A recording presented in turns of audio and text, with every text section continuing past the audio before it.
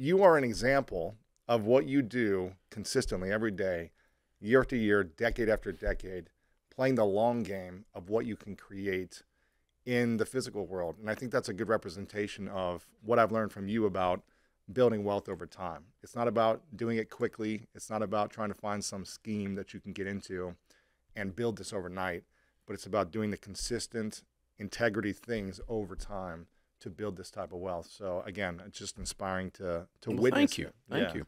It's very inspiring. I'm the ugly tortoise. I don't want to be the hare. But you're consistent. It's amazing. It's amazing. You just keep showing up and doing the wise decisions. And I think that's what a lot of people are missing out on today, especially millennials today. I feel like they're just making decisions to look good as opposed to feel good long term, as opposed to have safety, as opposed to having security and building wealth. And a lot of people are just in debt. I'm curious. I love your 7 steps. I love how often you guys just say it over and over again. But somehow how people just seem to miss it and not do the steps, and it hurts them. I'm curious, besides the steps, the 7 baby steps, what are a few things people can start doing to increase the odds of wealth over time? To increasing the odds, is it something mentally they can do, spiritually they can do? Is there something in their relationships they can do differently to increase the odds? Well, I think the first thing is you have to have, we were sitting in one of our leadership team meetings yesterday, as a matter of fact, here at Ramsey, and we were looking at a business unit, and they kept going, well, we need to do this, we need to do this. And we did not have agreement on the baseline data of what was actually going on. One person thought one thing was going on, one thought another was going on. And I said, we got to back up. We got to put data in front of us. And once we all agree on exactly where we are, then we can discuss where we're going. And I think, building wealth or having a high quality life in any area is a little bit like that. You need to back up and say, okay, what are the principles before I worry about the tactics? And the principles should lead us to the tactics. And the 5 money principles, if we wanted to pull some out, there would be common sense biblical things that are kind of boring. But if you lay those principles in place, then they'll lead you to the tactics. I mean, here's one: live on less than you make. Right. Now that sounds kind of almost glib, but the Bible says the borrower is, it says a foolish man devours all he has. Live on less than you make. You need to be on a written plan. In anything you're doing, if you don't do it intentionally, it's not going to occur. No one wins anything accidentally. It's an intentional act. Winning always is, at marriage, at taking care of your body, building a business, money. No one accidentally gets wealthy. It just, what happened? No one does that. So that's a written plan. That's called a budget. And so we got to have a budget. We got to live on less than we make. If you get out of debt mathematically, what it does is you have money to invest. Because when you have a $750 payment on your Ford F-150, you got no money. And so that money's going to Ford instead of to you. It's not going in your 401k. And so that's what the borrower is slave to the lender means. But also what happens when you get out of debt is you have this sense of freedom. You have this sense of autonomy, this sense of agency. You're not being controlled by the man. Stinking Bank of America. It doesn't tell you what to do. Ford Motor Credit doesn't tell you what to do. So you don't have to keep a horrible job. You can move to a better job and take that risk. But if you got to pay payments, you don't feel free. And so, being out of debt, living on less than you make, having a written plan, obviously saving and investing. Obviously, in the house of the wise are stores of choice food and oil. Grandma said, have money saved for a rainy day. We start with an emergency fund, and then we long-term invest.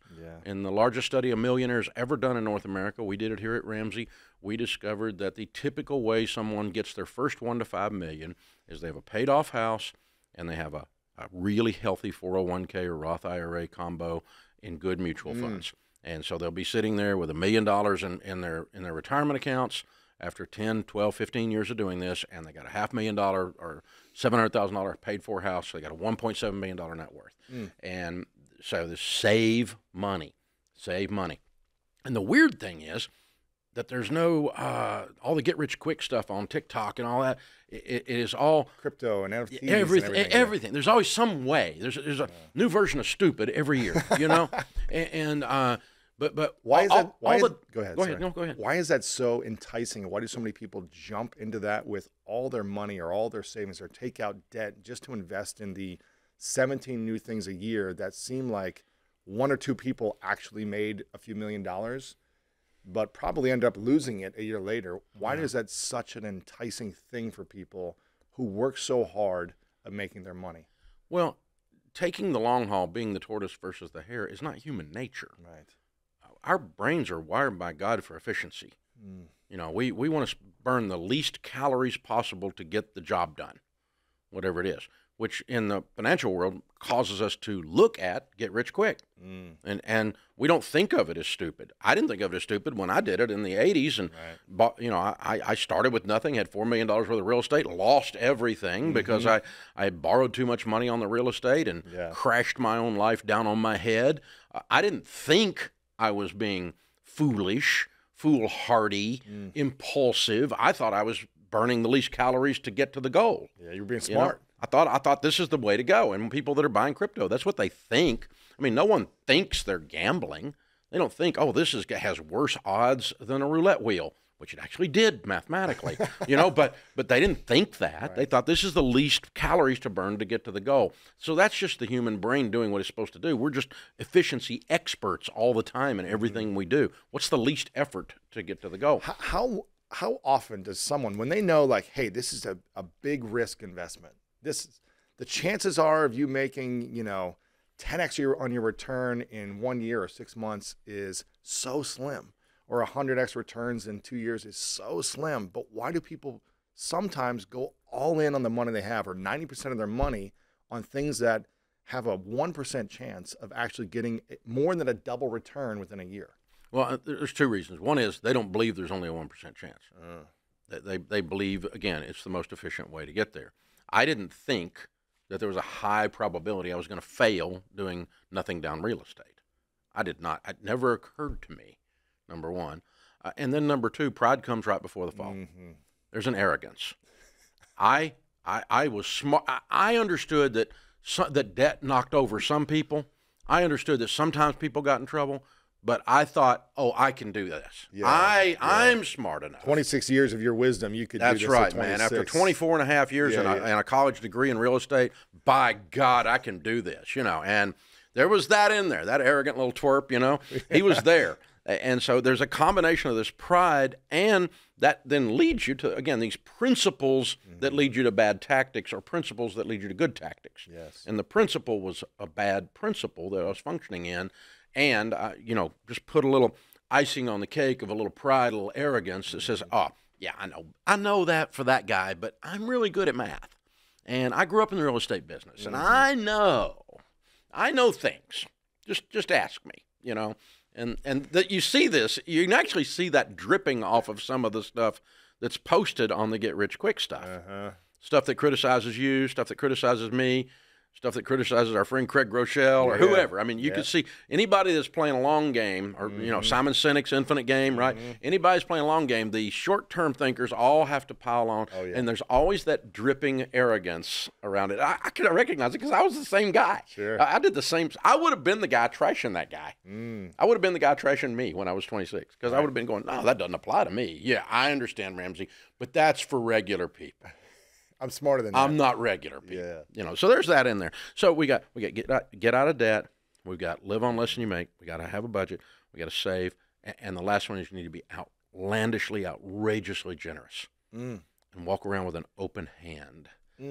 What does generous mean for people that feel like they're struggling to live their own lifestyle of going out with friends once a week, or having a dinner every couple of weeks, or just doing, you know, some basic activities to enjoy life beyond free activities? How does generosity look like for those individuals? See, generous is not an action. Generous is a character quality. And like integrity, it's a character quality that you choose. You're not born with it. It's not installed. You have to say, I am a generous person. As our friend James Clear says, he says, our habits come from our identity, so change your identity and your habits will follow, right?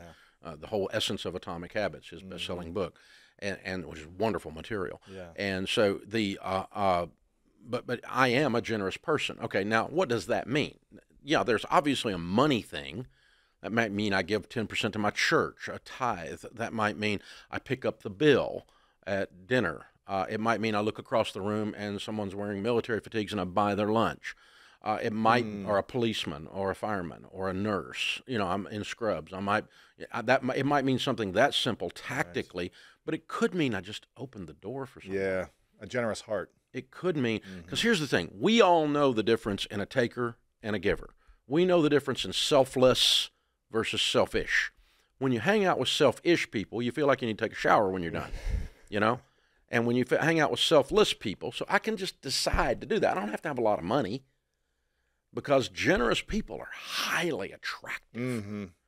Not because they give you stuff, but they're highly attractive because they're very seldom depressed. They almost always have a positive outlook.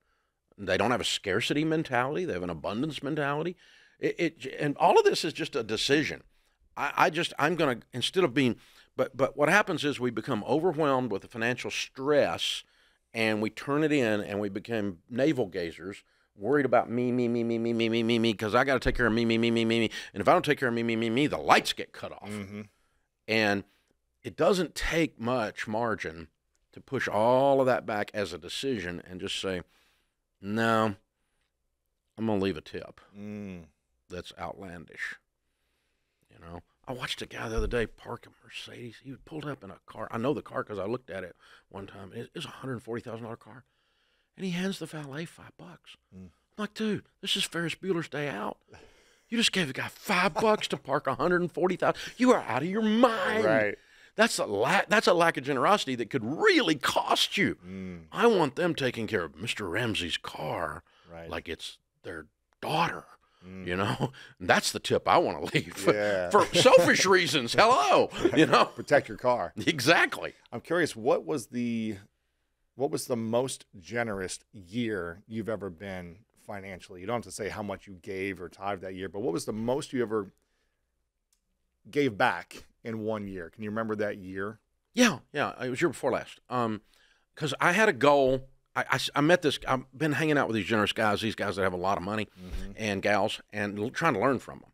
And one of the things I learned is the intentionality behind their generosity. They're very careful. They do large gifts as if they're doing an investment. Really? They do due diligence. Can you explain what you mean? Well, they do due diligence on the organization. You know, if they're wasteful, they're not handling money well, they don't treat their people well behind the scenes, 89% is going to overhead and 11% is going to hungry children, then this is a problem. That means somebody's got too nice a car in the pile, right? And so they investigate and go into it. That's one thing they do on large gifts. And two, if you've got an organization that's weak and their money is struggling and you give them too much, you can destroy them. Really? Much like a lottery winner. Right. They're not ready for it mentally or emotionally. They don't have the character to carry it. Interesting. They don't have the processes and the systems in the organization and in the nonprofit or the ministry to carry it. And so you can actually, if you go into a church of 30 people and you tithe $1 million, you can ruin the place. So what questions should you ask an organization, a church, or a foundation that you want to give a big sum of money to? What questions should you ask the leaders to know that they have a mindset capable of managing that much money? Because typically if you come from not having enough, and that's how you've always been, and then all of a sudden you get more, you may not be ready for it. Right. So what questions should we ask before we make those investments and give that generously to know that, okay, this person is actually at the right stage of their life to handle this big lump sum of money. Yeah. And all the donors that I'm going to bring them. Yeah. My daughter, Denise, runs our family foundation, handles all the Ramsey philanthropy. And the thing that she and I have agreed on in that is I want her to approach the ministry like we are venture capitalists, and we're going to buy them. Like looking at their books. I'm going to buy them. Yeah. I'm going to buy them.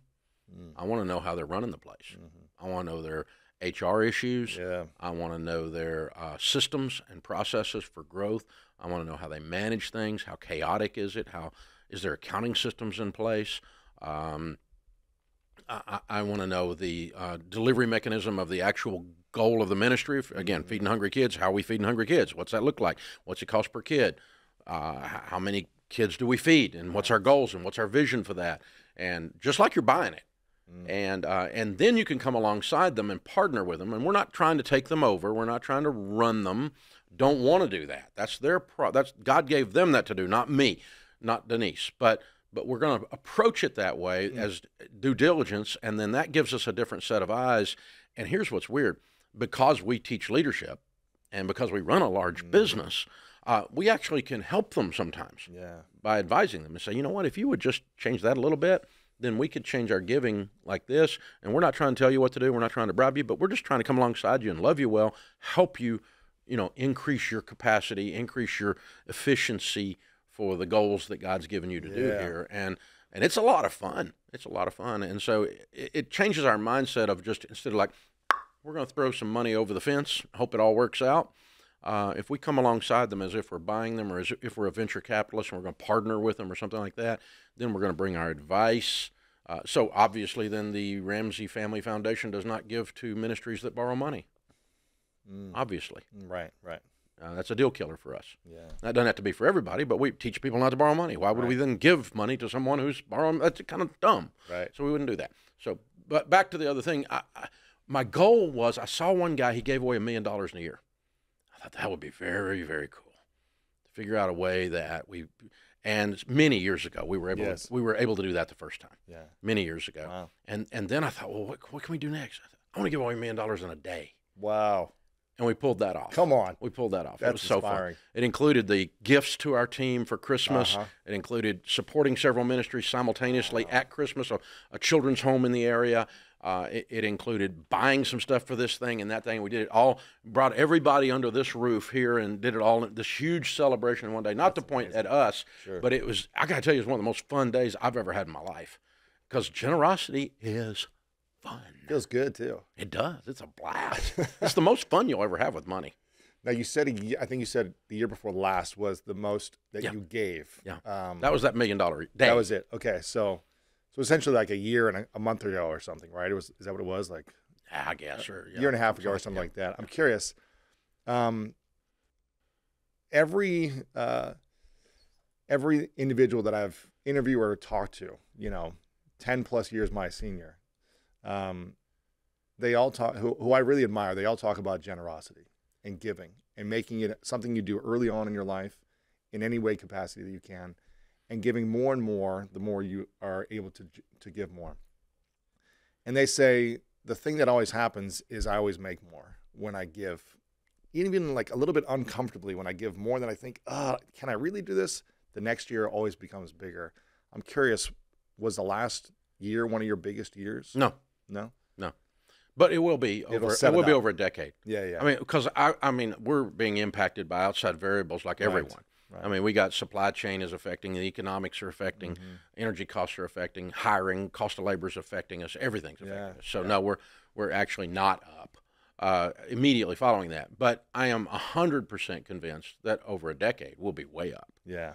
Because I've done it before. I've stretched and done it before, done unusual thing, had the celebration with no thought of the return. Yes. If you do it with a thought of a return, then that's you telling God what to do. That doesn't work. He thinks he's God, so that won't work. Right. But this idea that again, generous people are just more fun to do stuff with. They're more attractive. They're more fun. They're more attractive, and you just end up having opportunities come. I mean, think about it in a simplistic way. Let's say you were a leader in an organization and you had two people working for you vying for a promotion. And obviously, what are we going to do here? One's the selfish, look like he's weaned on a pickle, and the other lady she's generous and she's kind. She's always stepping outside of her own job description and helping someone else get the project done and not taking the credit for it. Who gets the promotion? Of course. Of course. And it's not because, you're somehow beholden to her for that. It's just, that's who I want to work with every day. People with good attitude, good That's energy, who I want good beside effort. me. I don't want Mr. Weaned on a Pickle hanging out. I don't want to hang out with this guy. Right. He's awful. It's awful, Real quick, I got a question for you. What if I told you one of the key secrets to making more money has to do with your mindset? I've spoken with some of the most successful entrepreneurs, investors, and thought leaders over on the School of Greatness podcast over the past 10 years. And there's no doubt about it, your mindset absolutely matters. And that's why my team and I created a quiz to find your money mindset for you.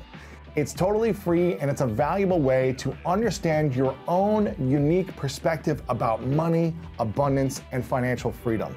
So if you want to learn more about your money mindset, click the link to get started right now. What do you think happens to people that never give? That they just earn for themselves, or they keep it in their business and they only put it back in their business, but they don't think about giving outside of the business? I think their growth is stunted. Really?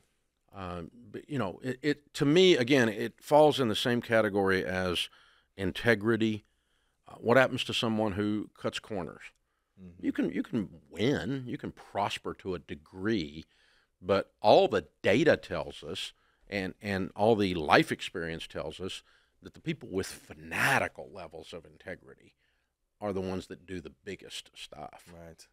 The crooks really don't get ahead at the end of the day.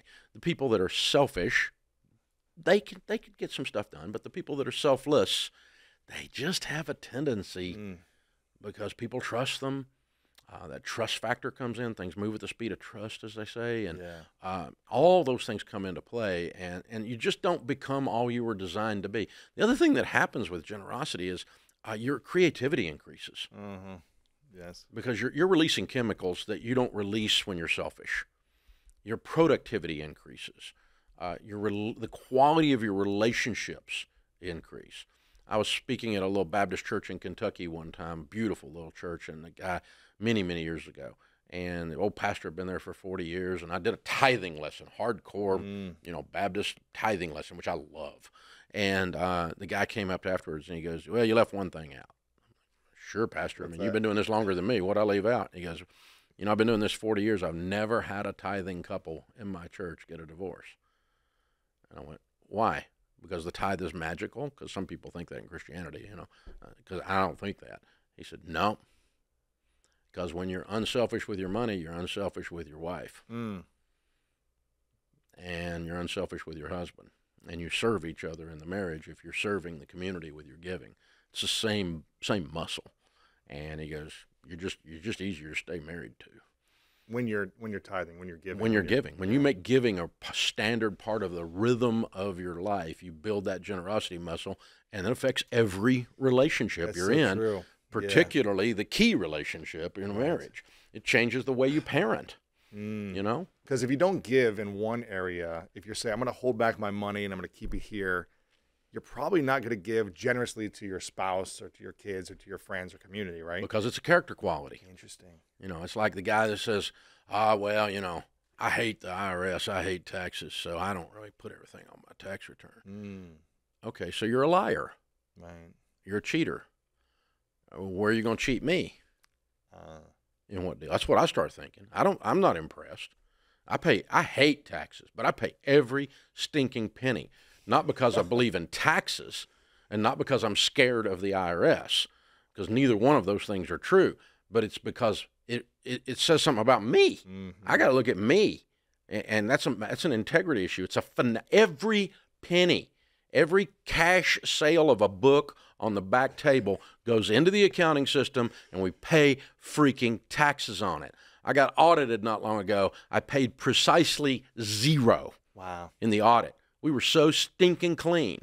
And it's not because I'm scared of those dupers, because I'm really not. They're a pain in the butt, but I'm not scared of them. It's a matter of integrity is integrity is integrity is integrity. Mm-hmm. Generosity is generosity is generosity is generosity. These things, these are character qualities of the successful people that I've met. Yeah, that's beautiful.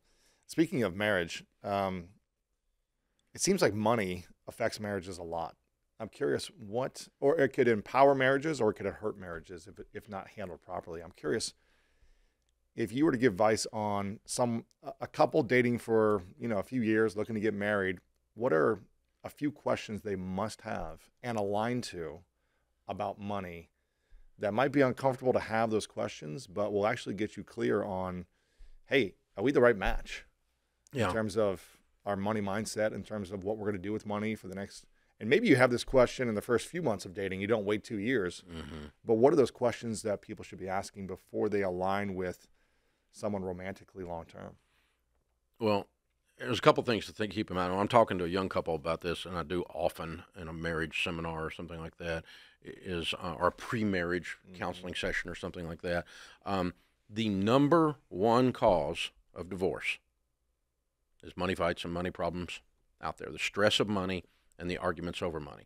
Okay, and so if you said the number one cause of death is getting killed by a bear on the way to the mailbox, right? Then you would analyze how not to get killed by a bear on the way to the mailbox. Yeah. Right? And so if you're going to get married, you should really look at the number one freaking thing. Hello. This is the number one thing that either hurts or ends marriage, is what I'm hearing you say. Yeah. And the odd thing is it's actually circular. It's an infinity loop because it feeds back on itself, meaning that it also, the quality of your marriage is a high data point indicator as to whether or not you build wealth. Yeah. And so very few people drag a spouse kicking and screaming into millionaire status, you know?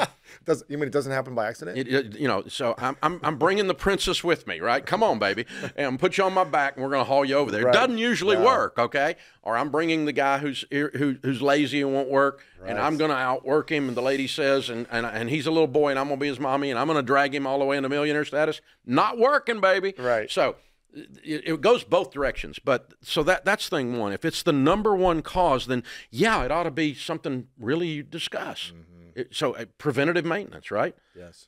It's preventative health. If the number one cause of death is obesity, we probably ought to think about obesity. You know. I'm curious then. What's a question a woman should ask to her man? You know, within the first few months of dating about money, where she could get a sense if he's fully honest and integrity with what he's saying, and not just saying something to make her, feel happy. What is a question she can ask to feel like, okay, this man I'm dating and courting and we're getting into this life with, I feel like I can trust him with money for the future. Yeah. Well, money is a reflection of our values, how we handle money, and that's another reason that it's very important. Because if your values are not aligned, you're going to struggle in any relationship, but certainly in a marriage relationship. And so, talk about the basics of money. Debt. Oh, I love debt. I'm going to use it all the time. I want zero down everything. I'm going to buy a zero down truck. I'm going to buy a zero down stereo. I'm going to buy a zero down couch. I'm going to put nothing down on the house. And you hate debt? Okay, we got a problem. We're going to have to work through this, or we're going to have to, this is a deal killer. Okay, how about saving? I don't think you got to save money. You can always get you some. I always thought you could out-earn your stupidity. I tried that for years. Didn't work, So my wife, however, is a natural saver, right? So when I joined her club is when we started winning. Yeah. So bless her heart, she didn't know this going in, but made a hard life for her the first 7 years. But so saving and debt, how about generosity? I don't believe you ought to give. If you give, you end up with less. It's mathematically factual, which it is actually. But that's short-term thinking. That's a finite game instead of an infinite game, again, using Simon's premise on his book. And so generosity, the things we just talked about. Now, how about living on are we going to live in chaos? Or are we going to live with a plan? Yeah, I want to live with peace or chaos. Yeah. Are we going to live with future-minded or YOLO? You only live once. Thank God it's Friday. Living for the weekend. Our marriage theme song is Huey Lewis and the News, right? I mean, come on. Is this us? And if it is, then, because what's this tell you? Anyone that lives short-term thinking, we know they're emotionally immature. Yes. Spiritually immature. And so you're marrying someone or you're dating someone that's emotionally immature, and they're fun. They're always fun. But it's not fun in the long term because it brings about stress. The fruit of this is nasty. And so, now, do we have to be perfectly aligned on all those things? No, we just need to understand where the other person stands, and are they so far away from us that it's a deal killer? Yeah. Because my wife is more of a saver than I am by nature. Saving for me is an intellectual act, a spiritual act of my will. It is not a natural rhythm, okay? She naturally saves everything. Yeah. The leftovers in our refrigerator are grotesque. I mean, she saves everything. So to the extent that I can stay close to her on that, then we've got harmony.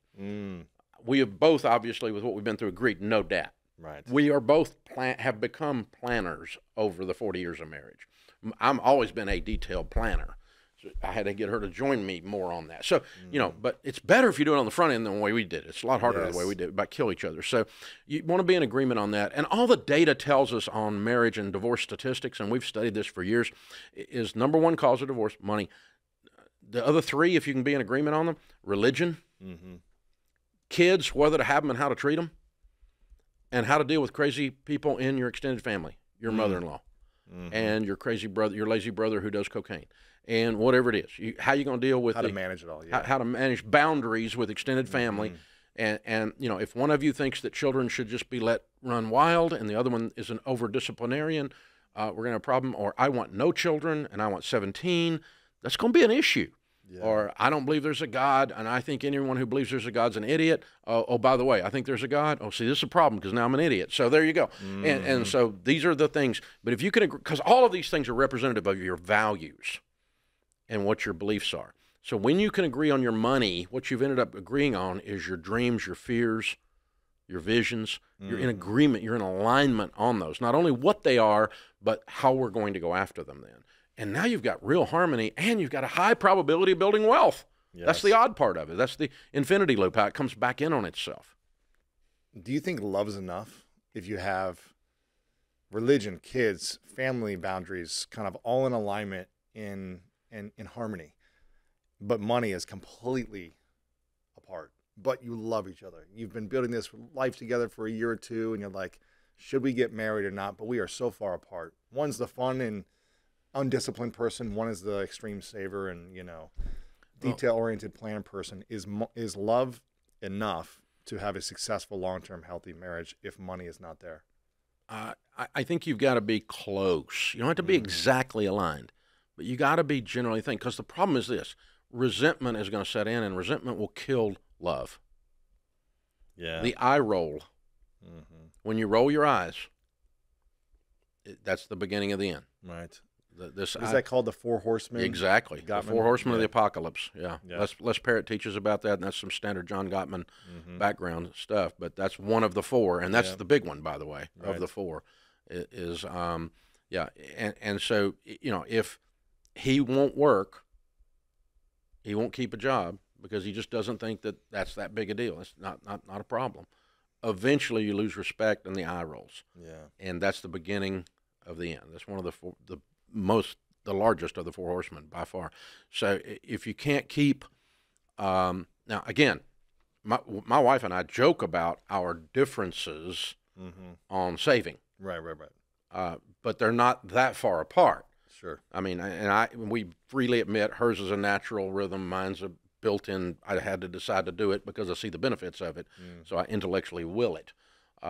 It's against my DNA. You don't like it. Yeah, I really don't. I mean, the only reason I save money is so I can give more and have more. Yeah.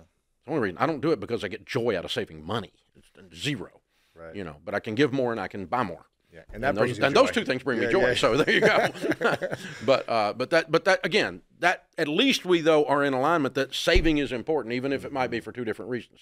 If I absolutely believe that it was ridiculous to keep any money saved, and she's had to have some money saved to have peace because she's constantly in anxiety because there's no rainy day fund, then that's going to eventually tear up anything you do. Sure. What's the difference between saving and investing at your kind of scale, or someone who's, bringing in over $1 million a year in their business and they've got some extra cash? What is the difference between saving and investing? Is there a difference at that level of like, okay, some money is just saved in an account and others are invested in different areas? Savings is short-term, investing is long-term. Okay. Yeah. Pretty simple. And you can define what that is. But I generally things 3 years and less, I'm just saving the money. I'm really not putting it in something that's going to be going up and down. Got it. Because I need the money there. Right. And so I've got to have the access to it. So it needs to be, it's not going to earn a lot, but it's stable. Gotcha. Investing, I can ride a wave because I'm playing a long game. What's the percentages of saving investing that people should be at? Well, you should have an emergency fund personally of 3 to 6 months of expenses, the standard rainy day fund. Past that, you need to save up and pay cash for whatever you're purchasing. So if you've got a car purchase in your future, Christmas this year's in December. If you didn't know, you got to get ready for that. And, you know, that kind of stuff. I thought it was November. They this move year. it occasionally, Oh, but okay, just in case, yeah. But just in case, a reminder. And so, you know, you got those are savings items. And then past that, everything else would go to investing. You know, because basically one saving is for protection, the emergency fund, and the other's for purchases to avoid debt. Paying cash for my car, paying cash for my couch, paying cash for my trip. And those are short-term saving, Christmas, I'm saving short-term savings items. And then long-term saving items, obviously retirement, kids' college, general wealth building, beyond that to do other things. And so then I get into, at our level, now that we make a lot of money, we're a little bit mixed up in that we get so much over in the investing pile, and a lot of it is not for 30 years from now. A lot of it is for 6 years from now. Yeah. And so I'll throw money over into a mutual fund until I use it to buy a piece of real estate. Sure. Or something like that. But that's a little different. Are there different investments that entrepreneurs should be making outside of their own business versus maybe employees? Is there different types of investments that those individuals should be making? And how many different styles of investments should they make? You know, number one, never invest in something you don't understand. Yeah. And that's a mistake people make all the time. Number two, you should always have an array of investments, a diversification. The Bible says in Ecclesiastes, spread your portions to 7, yes, to 8, for disaster may come upon the land. So don't have all your eggs in one basket, we say in the financial world, right? And so the biggest thing when we're in our entree leadership, where we're working with small businesses and we work with tens of thousands of them every year, the biggest thing, I got a guy, Heat and Air, Heat and Air Company's got 20 trucks, he's got 40 or 50 employees, and he's got no investments outside of his company. It's his own business. Yeah, everything goes back into the business. And that sets him up for two problems. One is he's not diversified, and if that goes south, he's completely baked. Two, he's got no exit strategy at retirement because he's got no money. And so it makes it very difficult. He has to sell that business. That's his only nest egg. And so he or she that owns a small business is much better off to also have their own 401k, their own Roth IRAs and good growth stock mutual funds, and build up some extra wealth in it. Hey, go buy a piece of real estate that the business is not in addition to that. Outside of the business. Yeah. So, I mean, we've got about $450 million worth of real estate on this campus that's all paid for. But in addition to that, I've got a whole bunch of real estate that's not this place. It's not, inspire me. But I'm not bragging, but I mean, it's not this place. It's not this investment. 100% of our real estate is not Ramsey buildings, thank God. That would be unwise. Because then, what if the tenant failed? Well, you lost your business and your tenant. Right. And I got a big dadgum empty building over here. This is from a real estate investing standpoint. That's scary. I'm curious, it seems like a lot of the wealthy get into real estate at some point. I have followed your advice, not all of your advice. I've made a lot of mistakes, but I followed a lot of your advice. I bought my car with cash, I didn't understand real estate, so I put it in a real estate fund. That's okay. As opposed to buying it and managing it and figuring out how to fix things and deal with contractors and all these different things. Yeah, the REITs are doing good. Right, so I put it in a fund, but I kind of want to get into real estate. And I don't know if I should or not. I want to because I feel like it's a great asset class for long-term wealth. It is. But I don't fully understand it because I've never bought investment properties. Right. I've been buying property since I was 18 years old. Mom and Daddy were in the real estate business when I was growing up. I got my real estate license 3 weeks after I turned 18. So I've been doing this for 50 years, almost. I mean, I've been around it for 50 years. I've been doing it for 40 plus. And so the real estate is very romantic. Yes. Especially on TikTok, I mean, it's like nothing can go wrong. It's all great. I make $30,000 a month in my Airbnb. When in actual fact, it is exactly the opposite. Everything will go wrong. Right. Count on it. The roof is going to leak. I had a refrigerator ice maker bust the other day, flood the whole freaking house. Oh, I got mold and remediation. I got one little house over here. Yeah. It's completely down for 6 months while we rebuild the whole stinking thing. There's nothing romantic or fun about this. The renters aren't paying for it, crap, because there's no renters. It's full of mold, okay? Hello. Right. So this is life, okay? So real estate makes more money than other asset classes, but has tremendously more hassle. Ugh. So I don't like the hassle, but how do you manage the hassle? You buy a REIT instead. Okay. And let someone else do it. Because the REIT, some of the REITs are doing very well. Yeah. Real estate investment trusts. Or buy into something like that where you're doing a limited partnership and Someone's managing it. You own 1/3, 1/33 or something like that, and someone with a long track record is doing a good job. They're doing it with low or no debt and that kind of a thing. You go that direction. And here's the thing: there's classes of real estate that are less hassle. Okay, warehouse, almost no hassle. Right. Because you rent those out triple net, and the tenant takes care of everything: taxes, insurance, and repairs. I've been studying this. Do you feel like it's better for someone to get into triple net investing versus single family properties? Single family homes are the largest hassle factor. Right. So because there's drama. Yeah. There's more drama there than in commercial real estate, than office buildings. You get some drama in office buildings or in a retail center. I've got some of each, but very seldom. I mean, the workout class guy goes broke in your strip center, and there's a little drama, but it's a lot different than.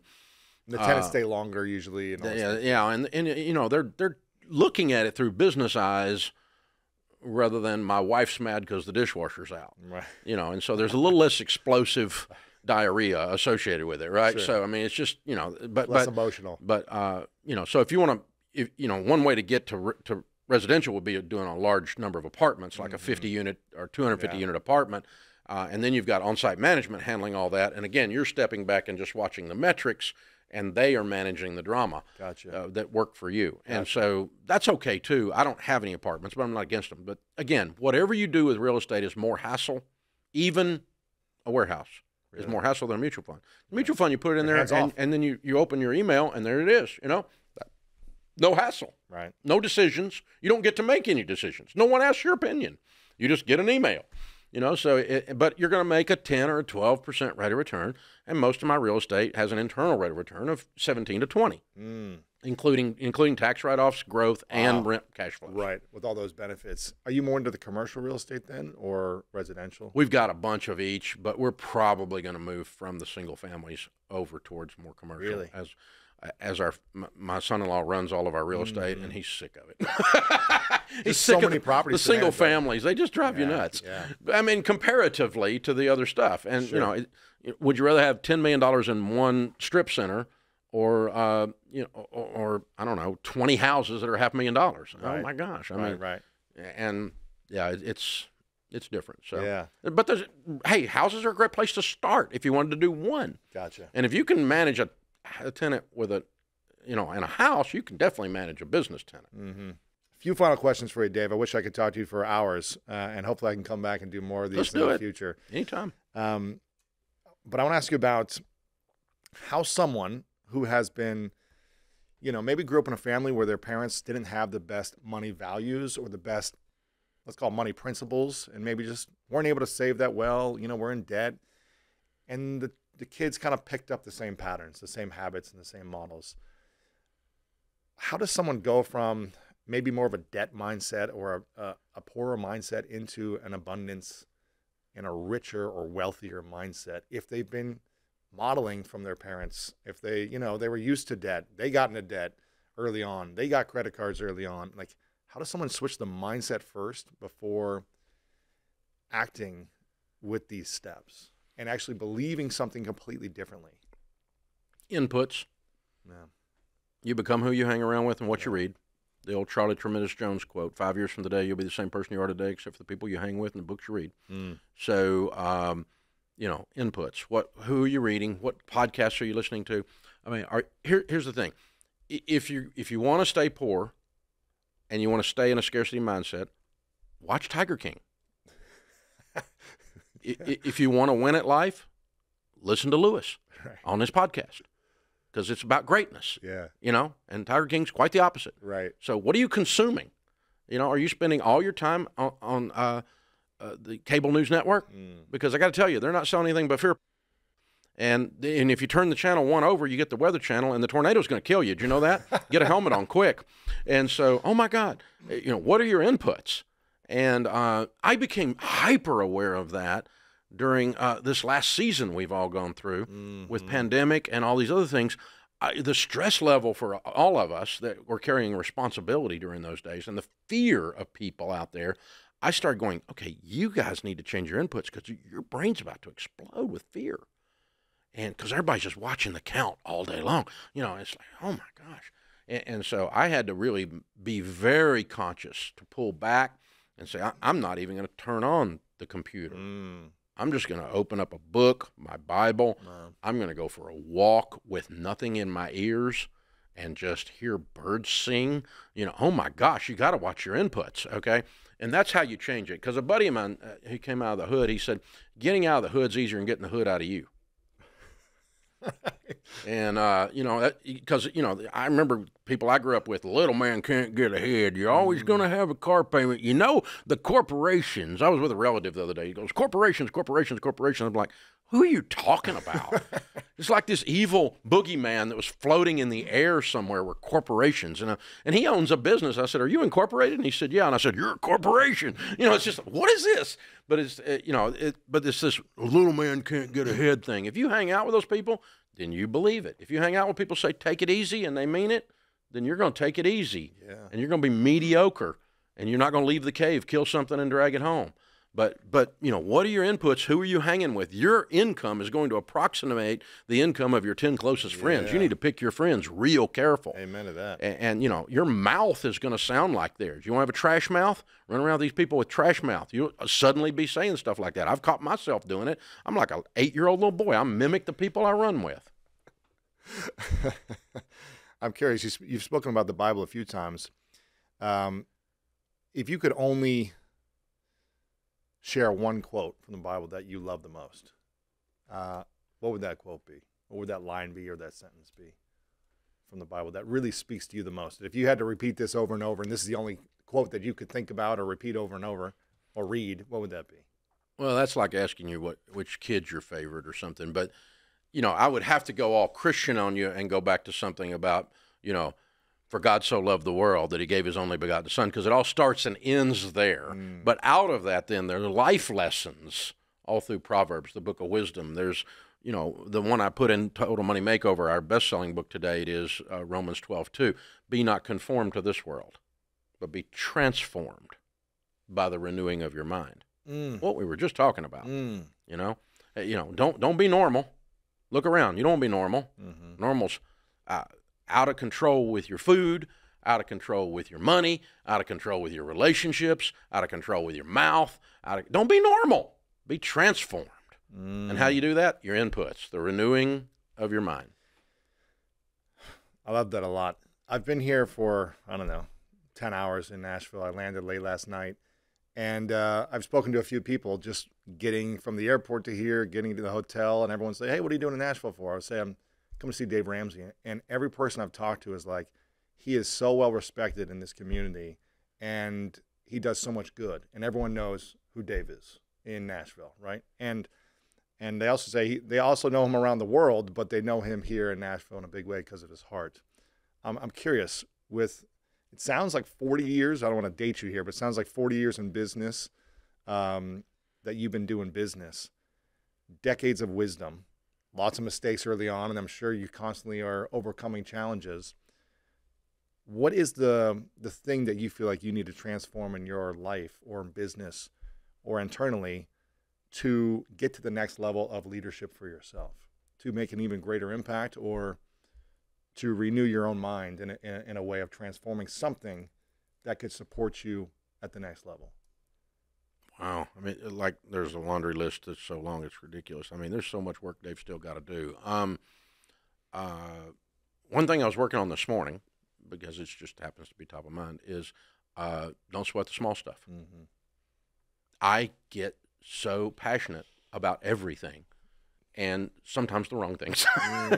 And if you travel around Nashville a little bit more, you'll find people that don't like that. I'll just tell you. They don't agree with me on that, and they don't like Dave, and there's plenty of haters out there, believe me. And some of them are well-earned. Just like some of the respect is well-earned and some of it's not, right? But don't sweat the small stuff. Yeah, really. I mean, because Because everything, I die on the wrong hill too often. Really? Yeah. Can you give me an example of what that might look like? Is it like the little detail that doesn't go the way you want it, then you get, passionate about it? Or? I was in a church board meeting many, many years ago, and one of the old guys in there, he's like 80 years old. We're in there arguing about something about around the church, and he gets up and starts walking out. We're like, "Where are you going?" He goes, "Y'all aren't arguing about anything that matters in 5 years." Wow. And I do that. I argue about stuff that matters by the end of the day. Because I like to argue. I'm a hillbilly, right?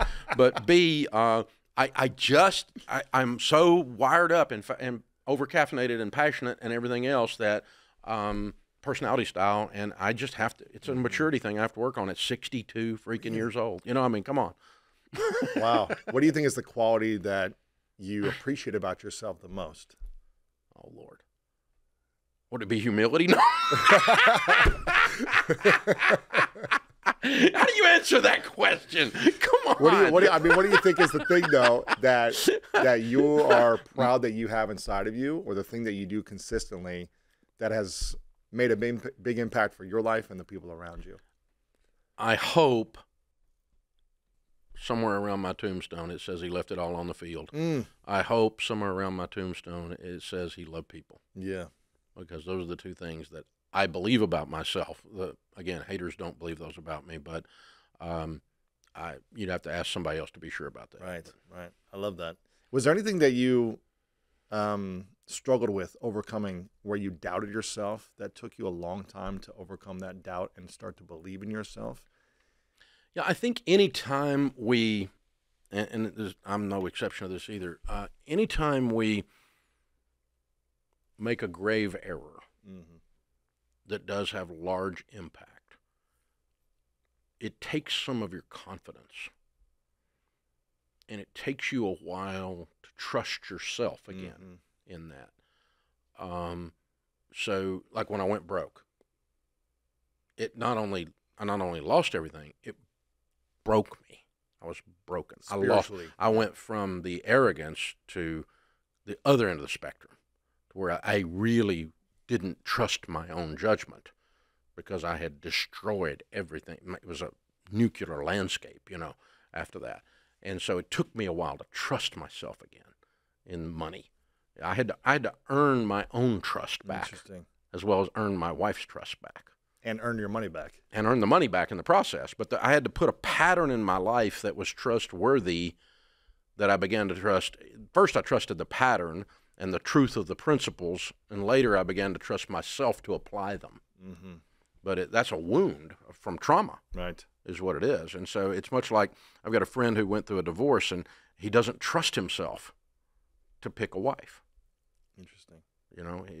It hurt. He thought he was a good judge of character, and the lady he married was not a good person, and was a mess, and so she messed him over big time. And so he doesn't trust. He's wounded, doesn't trust himself again, and I think that's one of the hardest things. And in business, it's the same thing. I trust the wrong people inside the building, and then I have to clean up the dadgum mess for the next 18 months, and that's my fault. And so I got to trust myself on my judgment of the person's character again. That's very hard. I'm so grateful for your time today. You too. RamseySolutions.com. You've got some amazing books, The Ramsey Show, The Ramsey Network, like everything you guys do. I love watching the content. I love consuming the content. I love learning. I love the jokes you make on your social media. I just think it's hilarious. And your sound advice that you give people and coaching you give people live. So I really want everyone to follow you. You guys have an amazing YouTube channel, podcasts, everything. Do you have a new book coming out soon? Do you have anything? No. I did Baby Steps Millionaires last year. Yep. It was the #1. I hope that's my last one for a while. Now, we've got a lot of Ramsey Personalities books coming out. I just read Own Your Past, Change Your Future. I just read that. Dr. John Deloney, yes. Incredible. Yes.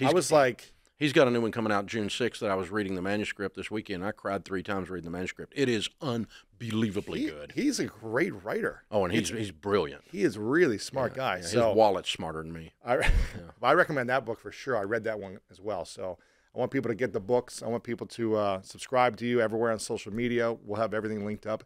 Is there anything we can do to be of service to you today? Oh, you have. Just by being here and being our friend, and we admire you with what you're doing. You're just doing so good, man. You're kicking it. You are doing it. I love watching somebody go win. I appreciate it. I asked you these two final questions, and I'm going to wrap it up here in 60 seconds. I asked you these two final questions before, but I'm curious if the answers are different today. This one is called the 3 truths.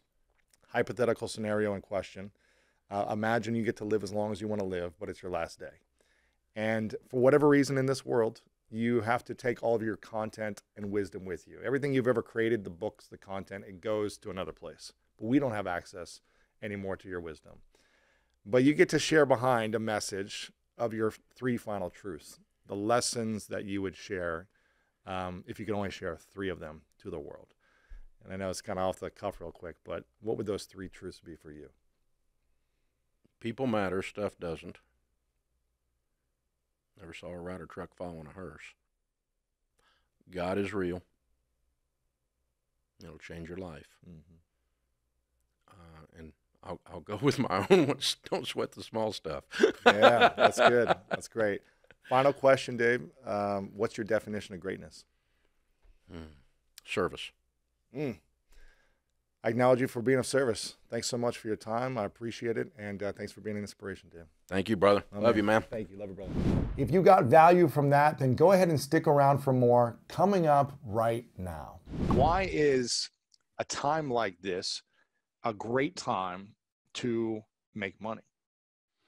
Well, it's a great time to be introspective and to pivot and to do resets and to try stuff you never tried before. Yeah. Because you might as well, right? We're all sitting at home. We got to try something. Got those free time. So, I mean, we pivoted a whole bunch of product lines here at Ramsey and all kinds of things, and we could throw all these offerings out there, stuff that we might have messed around with split tests for a year or whatever. Instead, we just dumped it on the street. Let's just try it.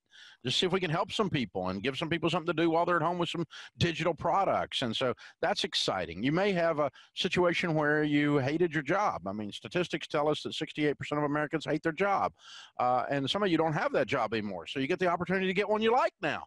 And you might not have done that on your own.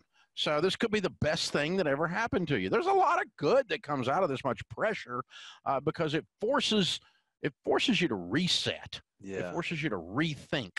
And, 2 or 3, 4 crises ago, I don't know, I'm an old guy now, I had a personal crisis, of losing everything. I decided I was never going to be the victim of the things I can control when one of these things that I can't control come at me again.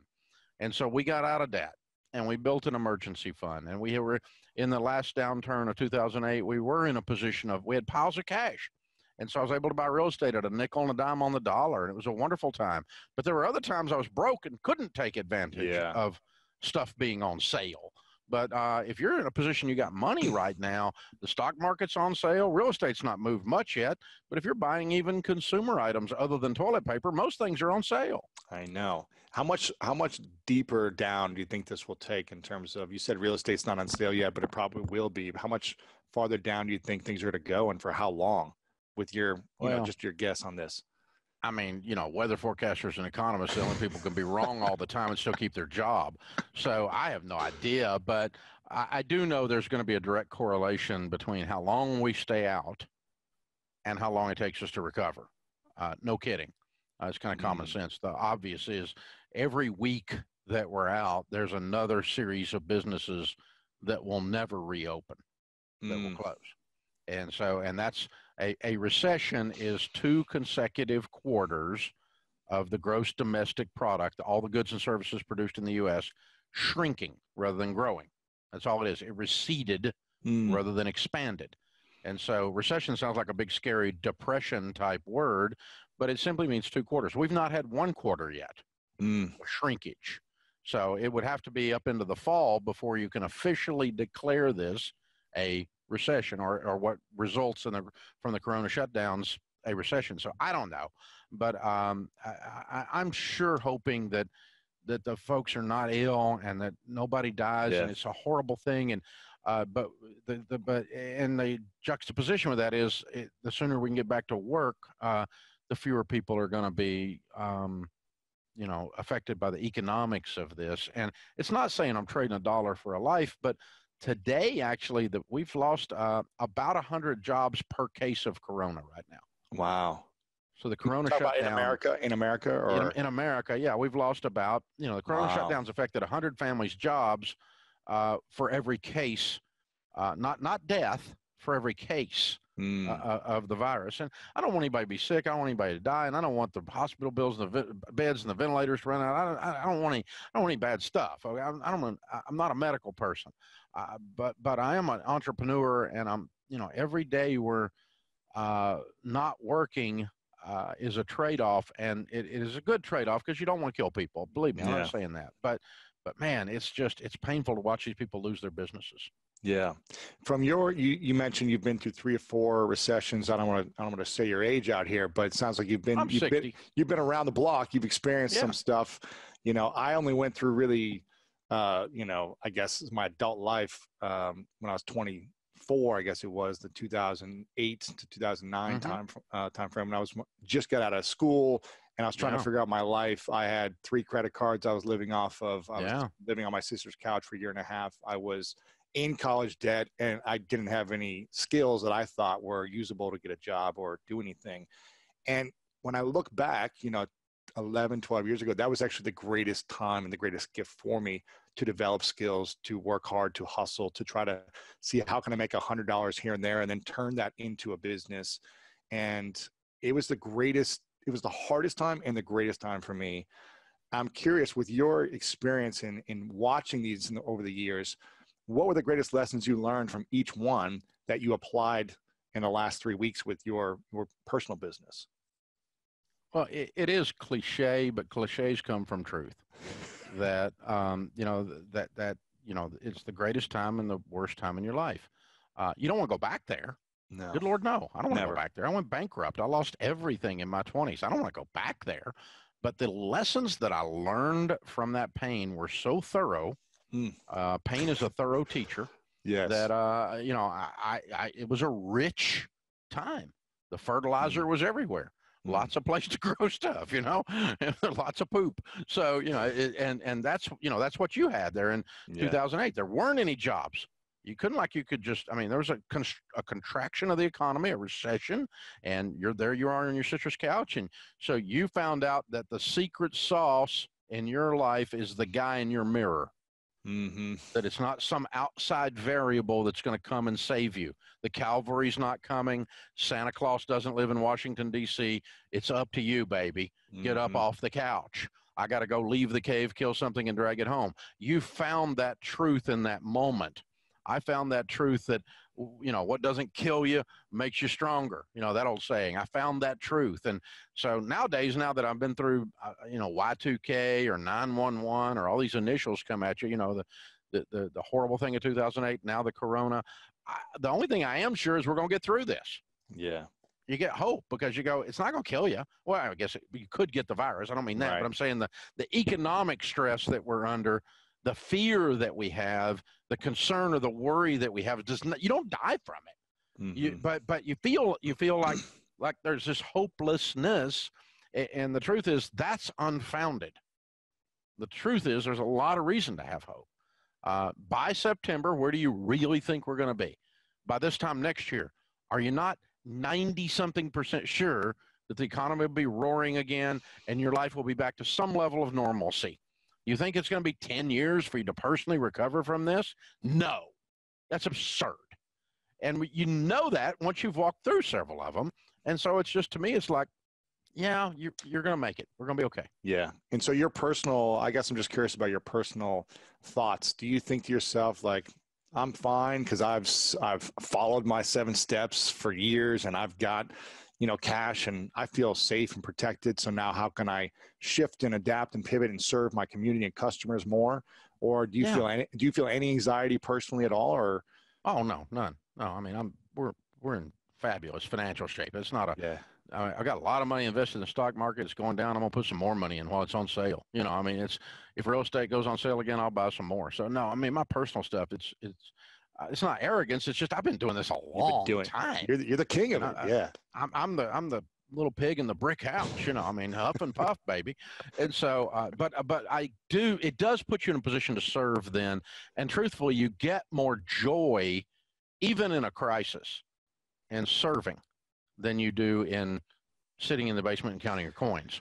I mean, so the opportunity, I got 1,000 folks on our team, and the struggle and the scratching and the scrappiness and the clawing to keep this place running, and all of them not have their incomes interrupted in any way during this time. That's an act of service and leadership. The act of service of speaking hope and life into this, into the communities around America right now is an act of service on my part. It's being on the air 3 hours a day, the Dave Ramsey Show, and saying it's going to be okay, it's going to be okay, it's going to be okay, over and over and over again. Right now, that's my job. It's what I do, and that's just so much more satisfying than counting coins. Yeah. Now, I followed your steps when I was, 25, 26, when I started making some money. When I was like, it's hard to follow a step when you feel like you're living off credit cards and in debt and you're not making any money. So you feel like this sense of helplessness, really. And I know I've listened to a lot of your shows with people where they feel helpless, and it takes that initial momentum to kind of kickstart it and see little savings here and there and then pay off one thing here and there. But I tell you, once I finished those, I guess really the first 5 to 6 steps, I don't have a home still. I still rent for personal reasons, but the first 5 to 6 steps, and then building wealth and giving. Once I got through these, it's just like, man, you feel so much more bulletproof.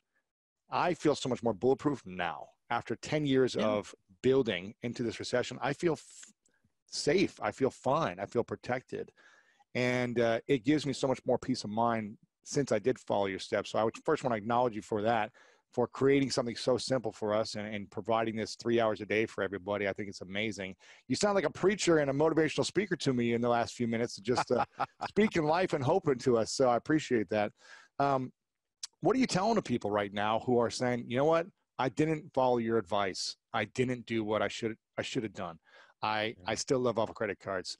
I overbought, paid for my house, and I've got this expensive lifestyle and credit cards that I know I'm wrong. I made a mistake. I own it, and now I'm screwed. And I just got 50% cut of my work. I might lose my job in 2 months. I've got all these bills. Like, how do you even respond to something like that? Yeah. Well, I certainly don't say I told you so. That's not the message, because I've been there. I've done stupid stuff too, and that's not helpful. And it doesn't bring any healing. The thing is this: we all get wake-up calls. Mm-hmm. We get wake-up calls in our relationships, our spiritual walk, our leadership styles. We get wake-up calls in our finances. And some people, the phone's ringing off the hook right now. They're getting wake-up calls on a bunch of things. They're at home with their family, and they're starting to realize, I was disconnected from my family. I haven't been plugged in. They got a wake-up call on their relationships at home. They've gotten a wake-up call on, I don't have any savings, and I'm deeply in debt. This isn't working. And so the cool thing is, when you get the call, then you have to make the choice. Are you going to answer the phone? If you pick the phone up, that means, baby, it's time to change. And you can look back, and you might be 27 years old right now watching this, and you're screwed. You lost your job. You got no money. You got no savings, and you feel like it's all over. And I remember in 1970, I was 10 years old, and I was in my grandpa's backyard. We were tearing down an old deck, and I pulled some nails out of those old boards as we were taking the boards off. And he taught me to put them down and straighten them with a hammer and save those used nails in a coffee can. Now, my grandpa Ramsey was one of my favorite people on the planet. This is 1970, and he was still answering the phone that rang in the Great Depression. It changed his life. He was frugal and careful and wise with money the rest of his life. And so someday, 27-year-old, you're going to be sitting on the back porch with your grandkid, and you're going to remember, back in 2020, there was the coronavirus, and it changed my life, and that you're going to be that guy. You're going to be giving dad jokes, and grandpa jokes, right, like I am now. And you're going to get that opportunity. I was 28 years old when I lost everything. It was my fault. It was the S&L crisis. The banking climate changed. I'd built a house of cards. I was stupid. And the phone rang. It was my wake-up call. Are you going to answer the phone? Are you going to change your life to where you say, never again? I'm going to control the controllables to where I'm the little pig in the brick house. Never again. That may be the only thing you get out of this crisis. And if it is, you got enough. Preach to me, Dave. Come on now. I love this. What's the biggest wake-up call for you that this has had? Maybe it's not the financial side of things or business because you guys are thriving. Is there something, relationship, family, friendships, health? Is there anything that's woken you up now or in the near future and recently? Well, I've spent the last 15 years pouring into our leadership team and into the Ramsey personalities, creating this succession plan it's not a wake-up call. It's more of a source of pride as to how our leadership team and our Ramsey personalities are reacting in the moment here without me coaching them. They already knew what to do. They're leading. They're out there doing it. They're doing it. They're out there. They're not waiting for Grandpa Dave to say, what do I do? Tell me the steps. No. They already did it. They already did it. And then I found out about it, and that's awesome. And so it's just a sense of, this is starting to work. I mean, when Rachel Cruz and Ken Hogan and these guys are doing, Ken Coleman are doing all these hits, and Chris Hogan, all these guys are doing all these hits, these radio and TV and appearances and all this stuff everywhere. And the networks are calling and asking for them, which is awesome. And so, that kind of thing is, I don't know if it's a wake-up call as much as it is. It's very satisfying to say, all that work of the last decade and a half of getting everybody ready to win because we were winning in a winning environment. But then when you get the pressures on and you get squeezed, you see what comes out. And it's good stuff coming out. What was the last, what year would you say was the last big wake-up call for you around, one of the main areas of your life? Do you remember when that was? Where you're like, I'm eating a little too many candy bars, or my relationship, or what? It sounds like you've had the finances down for many years, but is there another where you're like, oh, you know what? I really didn't do as good as I should have done here. I guess it's probably leadership, and I probably get one of those calls every day. Really? There's some days I'm a world-class leader, and some days I'm just a butt. In what way? Like, how are you? So, sometimes I do a better job than other times as a leader, and I own it. I get it, but you'd think as old as I am, I'd be doing better. So, but I know what I'm supposed to do, but sometimes I just don't have the energy to do it. I don't care. Yeah. And I should just care more. I really should. I shouldn't be such a grouch. Oh no, you care a lot about a lot of people. I'm curious, what's the best dad joke you share? Oh Lord, I don't have no idea. You got me. I'm not a dad joke guy really, other than just stupid stuff off the cuff that doesn't even make sense generationally. So yeah. No good dad jokes. What is the most common thing that you're hearing with the people that are calling in for you right now? What's the thing that you hear over and over again that they need the most support with? I think there's a sense, I think when hope gets gut punched the way it has for folks right now, the answers fall, a lot of them fall in the category of this is not going to last forever. Because there's this sense that, stock market's down. Do I take my investments out? Well, only if you think it's going to stay down forever. Right. Because you're 35. You're going to be investing for 30 more years. You don't think it's going to come up in 30 more years? I mean, really, you're predicting the end of America? I mean, that's silly. But your emotions tell you lies when they're based in fear and when they're based in anger. And they tell you lies, and they tell me lies. We believe those lies in situations like this. So, I lost my job. I know, but that's happened before and probably happen again. Just get you another one. Well, there's a lot of people hiring right now. There are a lot of people hiring. Amazon's hiring 100,000 people right now. Yeah. So, I mean, there's jobs. It may not be the one you want, but you can get some food. Yeah. I mean, get you a leaf blower, and rich people are afraid of leaves. I mean, you can make some money. So there's some stuff to do out there. But so the thing the sense that the thing you're afraid of is going to last longer than it is. Yeah.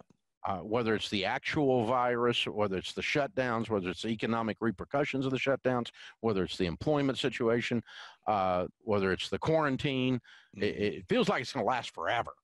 But I mean, the chances of you being in the exact situation you're in a few months is almost zero. Yeah. Your life is not a snapshot. You're not trapped in this moment. It's a film strip. The story's going to continue to unfold. Yeah. And so that when hope takes a gut punch, though, we get down in that fear, or we're mad, or however it is we manifest that stuff, those negative things, the emotions that we all have in these situations, that's where a lot of my questions are coming. They're all built in that. And I'm spending all my time going, yeah, but it's not going to last forever. Yeah, but it's not going to last forever. Yeah, but let's visit this in May. I think you're going to be okay. By June, are you even going to remember this? It's the great toilet paper shortage of the spring. I don't know. I mean, what is it? It's some people are going to have devastating, horrible things that are going to be life-changing. But that's a very small percentage compared to the number that are worried about it. Yeah. And so, and you're going to get out of it. You're going to get out of it. You're going to be okay. You're going to be okay. I like Preacher Dave, man. This is you should just be Preacher Show. I like this. What is the worst investment people should be making during this time, and what's the best investment they can make? In my life, when I have become desperate, right after that's when I become stupid. Yeah. And explain. The other one is when I get, when you get scared and you go rushing towards something out of fear, that sense of desperation, this thing, when you do that, you're getting ready to screw up. I mean, just count on it. And the other time you do that is if you're greedy. If you think okay, I got this one. I can take advantage of this. And I mean, greedy as a lack of virtue greedy. I don't mean greedy in a positive way where I'm being ambitious, okay? I mean the negative sides of greed. And so if you're functioning in desperation or in this no holds barred, I'm going to just clean up on other people's pain thing, that's when you're getting ready to screw up and you're getting ready to make a major mistake. And so you're set up also for con artists when you do that. And so if you're functioning in high emotion, your brain just doesn't work good. My friend Art Laffer says, when you're panicked and when you're drunk, you don't make good decisions. And so, when you're on high emotion, your brain your critical thinking skills shut down. And so that's when I've made the biggest mistakes in my life, is when I was desperate, and the few times that I was greedy, where I thought, I'm going to slip in there and that's going to be easy money. Somebody making $50,000 a year can become wealthier than somebody making $100,000 a year. And when you hear that, you might say, wait, how is that possible? Well, if you just look at the numbers, you can kind of see what happens. Because if you have two people, person A, person B, one person, person A makes 50 grand,